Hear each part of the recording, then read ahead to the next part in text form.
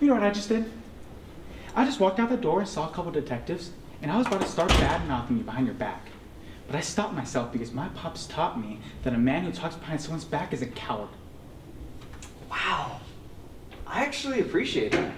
Good, because I'm going to tell you right to your face. No, you don't have to do No. that. I mean, I don't like you. I think you're a fake cop. The sound of your piss hitting the urinal, it sounds feminine. If we were in the wild, I would attack you, even if you weren't in my food chain.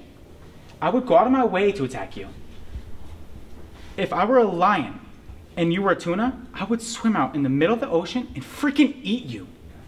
And then I'd bang your tuna girlfriend. okay. First off, a lion swimming in the ocean. Lions don't like water. If you place it near a river or some sort of fresh water source, that makes sense. But you find yourself in the ocean, 20-foot waves. I'm assuming it's off the coast of Africa, coming up against a full-grown 800-pound tuna with his 20 or 30 friends. You lose that battle. You lose that battle 9 times out of 10. And guess what? You've wandered into our school of tuna. And now we have a taste for lion.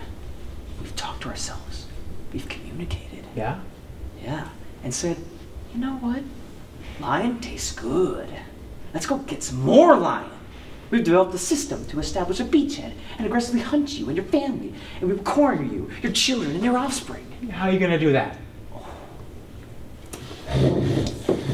We will construct a series of breathing apparatus with kelp.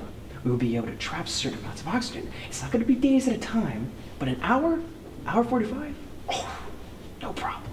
That will give us enough time to figure out where you live, go back to the sea, get more oxygen, and then stalk you.